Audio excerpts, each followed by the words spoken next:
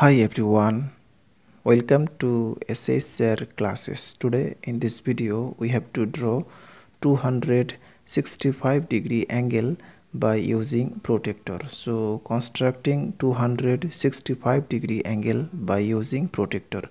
So let's start the video.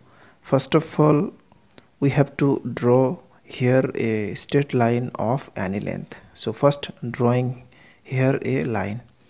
Next, pointing out here to draw 265-degree angle on this point. Now putting the protractor on the line perfectly, then counting the angle. So this is 180-degree, but we have to draw 265-degree angle. So we have to add 85-degree angle with 180-degree. So for 65-degree, 265-degree, so this is 180-degree, and this is 10, 20, 30, 40, 50, 60, 70, 80, and this is 85-degree.